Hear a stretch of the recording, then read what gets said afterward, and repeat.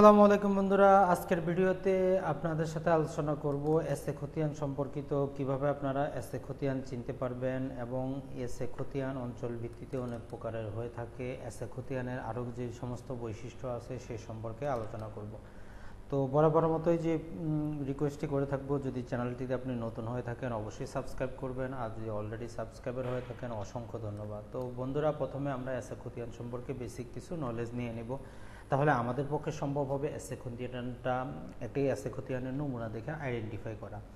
এই যে এসে খতিয়ান আছে এটাকে এলাকা ভেদে আর খতিয়ান অথবা আর খতিয়ান অথবা পাকিস্তান আমলে যেহেতু এই খতিয়ানটি হয়েছিল ওই জন্য একে পিএস খতিয়ান, এবং বাংলা 1362 সালে এই খতিয়ানটি সম্পন্ন হয়েছিল বলে একে 62 খতিয়ান অথবা আর খতিয়ান মানে রেকর্ড অফ রাইট খতিয়ানও বলা হয়। বাংলাকে সত্যের খতিয়ানও অনেক অঞ্চলে বলতে শোনা যায় বা দেখা যায়। তো তাহলে আপনারা দেখতে পাচ্ছেন যে একটি খতিয়ানের কতগুলো নাম, সেটা হচ্ছে আর খতিয়ান, আর খতিয়ান, পিএস খতিয়ান, 62 খতিয়ান, আর খতিয়ান এবং সত্যের খতিয়ান। আর এই খতিয়ানটি বাংলাদেশের ভূমি ব্যবস্থাপনার সবচেয়ে গুরুত্বপূর্ণ, কারণ হচ্ছে যে আমরা যখন জমি খারিজ করতে বা নামজারি করতে দেই তখন আমাদের এসে খতিয়ান থেকে ধারাবাহিক খতিয়ানগুলো, ধারাবাহিক যে বায়াদলিলগুলো এগুলো দেওয়া হয়, কারণ এসে খতিয়ান থেকেই এই সমস্ত খাজনার যে হোল্ডিং নাম্বার খোলা হয়। এসে খতিয়ান থেকে জমিটা বিভিন্ন হোল্ডিংয়ে যখন আপনার কাছে আসে, যখন আপনি জমিটা খারিজ করতে দেন তারা এই হোল্ডিংগুলো চেক করে দেখে এর মালিকানা ঠিক আছে কিনা, জমিটিতে কোনো সমস্যা নাই কিনা। তো আমরা এখন এসে খতিয়ানের আরও যে বিষয়টি জানবো সেটি হচ্ছে 1950 সালে কি করা হয়, জমিদারি প্রথা বাতিল করা হয়। তো সংক্ষেপে যদি আমরা বুঝি যে জমিদারি প্রথা কি, আসলে আগে জমিগুলো সরাসরি আমরা এখন যেরকম জমির মালিক এরকম আগে আমরা জমির মালিক ছিলাম না। এগুলো আমাদের উপর মধ্যস্বত্বভোগী হিসাবে এই সমস্ত জমিদার ছিল, তারা সরকার থেকে জমিগুলো লিজ নিয়ে নিত, নিয়ে আমাদের কাছে বছর হিসাবে খাজনা প্রদান করত, আর আমরা এগুলো লিখিত খাজনা প্রদান করতাম যে আমি এই জমিটা এতদিন চাষ করব। এই যে লিখিত দেওয়া হতো সেটাকে বলা হতো পত্তন। এই পত্তন হিসাবে আমরা খাজনা প্রদান করতাম জমিদারের কাছে। আর যখন 1950 সালে পরে জমিদারি প্রথা বাতিল করা হয় অনেক আন্দোলনের কারণে, আর এই বাতিল করার পরে 1956 থেকে 1963 মতান্তরে 1965 সালে কি করা হয়, সমস্ত এই পাকিস্তান অঞ্চলে জমিগুলোর জন্য একটি খতিয়ান প্রস্তুত করা হয়। অর্থাৎ এর জন্য প্রতিটি জমিদারের নির্দিষ্ট পরিমাণ অর্থাৎ 100 বিঘা সম্পত্তি রেখে বাকি সমস্ত সম্পত্তি যারা রায়ত আছে বা তাদের নামে করে দেওয়া হয়, এবং যে সমস্ত সম্পত্তি সিলিং বহির্ভূত সেগুলো সরকারের নামে চলে আসে। এখন সিলিংটা কি, সেটা হচ্ছে নির্দিষ্ট সীমা। অর্থাৎ আগে পাকিস্তান আমলে সর্বপ্রথম ছিল একজন জমিদার সর্বোচ্চ 100 বিঘা রাখতে পারবে। পরবর্তীতে 1961 সালে এসে আইয়ুব সরকার সেটাকে 375 বিঘা পর্যন্ত করে দেয়। এটি বাংলাদেশ আমলে 1974 সালে 100 বিঘা পর্যন্ত ছিল, এবং 1984 সালে এটি আইনের মাধ্যমে 60 বিঘা পর্যন্ত নিয়ে আসে। বর্তমানে বাংলাদেশের আইনে কৃষি জমি 60 বিঘা পর্যন্ত যে কোনো একজন ব্যক্তি মালিকানা রাখতে পারে। এর বেশি যদি সম্পত্তি হয়ে যায় সেটি সরকারের খাজদখলে চলে যায়। আর এই খতিয়ানগুলো হয় হাতে লেখা হয়, খতিয়ানে কোনো ম্যাপ প্রস্তুত করা হয়নি, সিএস ম্যাপকে ভিত্তি করা হয়। আর খতিয়ানগুলো জমিদারের যে সেরস্তার বা অফিস আছে সেখানে যে পত্তন রেজিস্টার আছে, অর্থাৎ এই পত্তনের মধ্যে যারা খাজনা প্রদান করত তাদের পত্তন দেখে সরেজমিনে না গিয়ে, এবং কিছু খতিয়ানে একাধিক মালিকের নাম কিন্তু তাদের হিস্সা আলাদা না করে এই খতিয়ানটি প্রস্তুত করা হয়। এই জন্য এই খতিয়ানের কিছু দুর্বলতাও প্রকাশ পায়। এবং বাংলাদেশের ঢাকাতে সবচেয়ে বেশি যে বিরোধপূর্ণ কলহপূর্ণ মৌজা ছিল বা যে জেলাটি ছিল সেটি হচ্ছে ঢাকা জেলা। ওই জন্য ঢাকা জেলায় এসএ ম্যাপ প্রস্তুত করা হয়। ওই জন্য আপনারা শুধু ঢাকাতেই এবং কিছু আর সামান্য কিছু অঞ্চলে আপনারা এসএ ম্যাপ পাবেন, না হলে এসএ খতিয়ান সিএস ম্যাপের উপর ভিত্তি করেই প্রস্তুত করা হয়। আর আমরা এখন যদি এই খতিয়ানের কিছু বৈশিষ্ট্য দেখি, এই খতিয়ানগুলো 1 পাতা অথবা 2 পাতা উভয় প্রকারের হতে পারে। যদিও আপনার ইউটিউবে অথবা অনেক ভূমি বিষয়ক বইয়ের মধ্যে এসএ খতিয়ান 1 পাতার বলা হয়েছে। আজকে আমি প্রমাণসহ আপনাদেরকে দেখিয়ে দিব যে এসএ খতিয়ান 1 পাতা না 2 পাতারও হয়ে থাকে। আর যদি খতিয়ানটি 1 পাতার হয়ে থাকে তাহলে এই খতিয়ানের মধ্যে সাবেক খতিয়ান এবং হাল খতিয়ান লেখা থাকবে। আর যদি খতিয়ানটি 2 পাতা হয়ে থাকে তাহলে সেখানে নিচের দিকে বাম দিকে 49, 50, 51, 52 এর যে কোনো একটি ধারা মতে লেখা থাকবে অথবা সমস্ত ধারা মতে লেখা থাকবে। তো আবারও বলে দিচ্ছি, বেশিরভাগ অঞ্চলেই এসএ খতিয়ানের কোনো ম্যাপ প্রস্তুত করা হয়নি, সিএস ম্যাপকেই ভিত্তি করে এই খতিয়ান প্রস্তুত করা হয়, খতিয়ানটি হাতেই লেখা। তো এখন আমরা দেখব কতগুলো খতিয়ান, এগুলো দেখার মাধ্যমে আমরা বাস্তবে আপনার এলাকায় যে সমস্ত এসএ খতিয়ান আছে তার সাথে আপনারটি মিলে যাবে আপনি যদি ভিডিওটি যত্ন সহকারে দেখেন। তো প্রথমেই আমরা একটি নমুনা খতিয়ান দেখব। দেখুন এই খতিয়ানটির এই জায়গায় খতিয়ান নাম্বারে সাবেক খতিয়ান এবং হাল খতিয়ান লেখা আছে। হাল খতিয়ান মানে হচ্ছে সিএস খতিয়ান, অর্থাৎ এসএ খতিয়ানের পূর্ববর্তী যে খতিয়ানটি সিএস খতিয়ান, সেই খতিয়ান। আর এটি এসএ খতিয়ান চিনার, এক পাতার এসএ খতিয়ান চিনার কার্যকরী আরেকটি উপায় হচ্ছে এই জায়গায় জেএল নাম্বার দেওয়া থাকবে। জেএল নাম্বার এবং সাবেক খতিয়ান, হাল খতিয়ান, এটি দেখে আপনারা চিনতে পারবেন যে এটি হচ্ছে এসএ খতিয়ান। তো আমরা যদি আরও কিছু খতিয়ান দেখি, দেখুন এটি হচ্ছে আরও একটি এসএ খতিয়ান।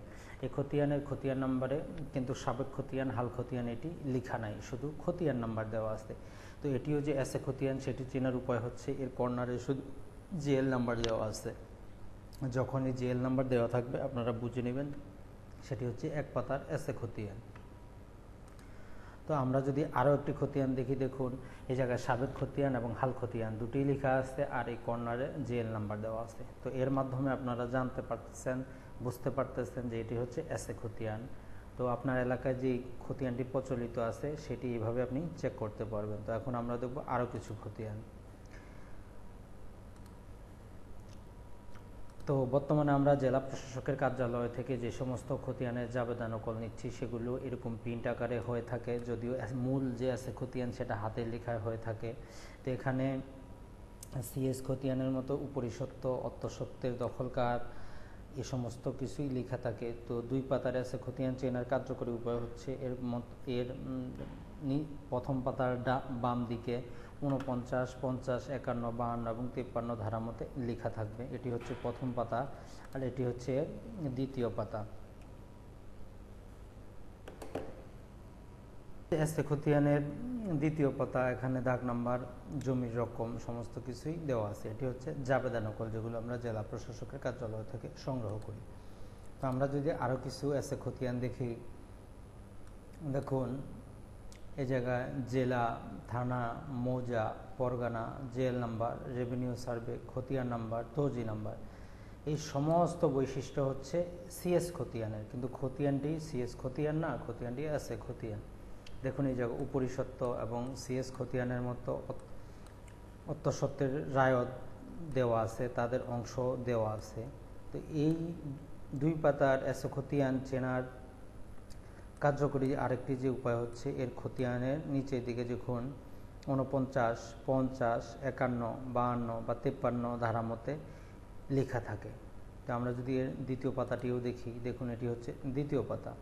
তো দ্বিতীয় পাতায় খতিয়ান নাম্বার, দাগ নাম্বার, জমির রকম এবং মোট জমির পরিমাণ সমস্ত কিছু দেওয়া আছে। তো আমরা আরও কিছু খতিয়ান দেখব। দেখুন এটি হচ্ছে একটি এক পাতার এসএ খতিয়ান। তো এই জায়গায় শুধু খতিয়ান নাম্বার এবং এইদিকে জেএল নাম্বার দেওয়া আছে। তো এটির মাধ্যমে আমরা বুঝতে পারবো এটি হচ্ছে এসএ খতিয়ান। তো আমরা যদি আরও কিছু নমুনা দেখি, এটি হচ্ছে যে ভূমি অফিসে যে সমস্ত এসএ খতিয়ানের জমাবন্দি রেজিস্টার থাকে তার একটি ফটোকপি। দেখুন এই যা খতিয়ান নাম্বার দেওয়া আছে 104, মালিকের নাম দেওয়া আছে। তো অংশের জায়গায় যে এসএ খতিয়ানের যে দুর্বলতার কথা আমরা বললাম, অংশের জায়গায় কারো কোনো অংশ লেখা নাই। তো এটি নিয়েই সবচেয়ে বেশি যখন আমরা এই খতিয়ানের মালিকানা, অর্থাৎ এখানে দেখুন 11/64 শতক জমি আছে, যখন এই যে এতগুলো মালিক, কে কত অংশের মালিক সেটা এই খতিয়ান দ্বারা নির্ণয় করা সম্ভব নয়।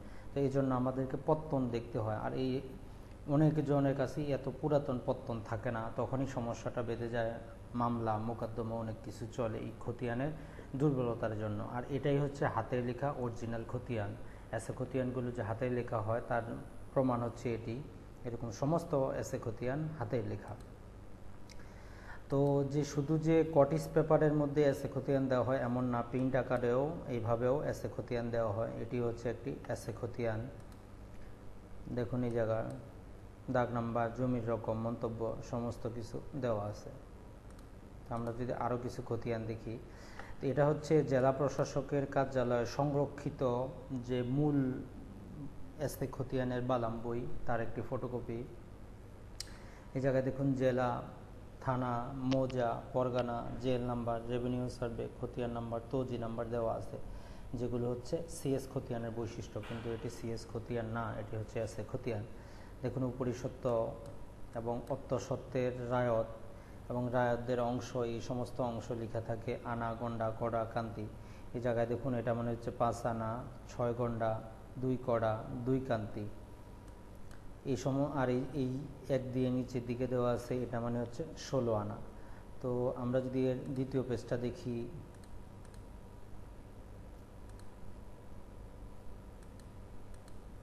এই হচ্ছে এটার দ্বিতীয় পেজ।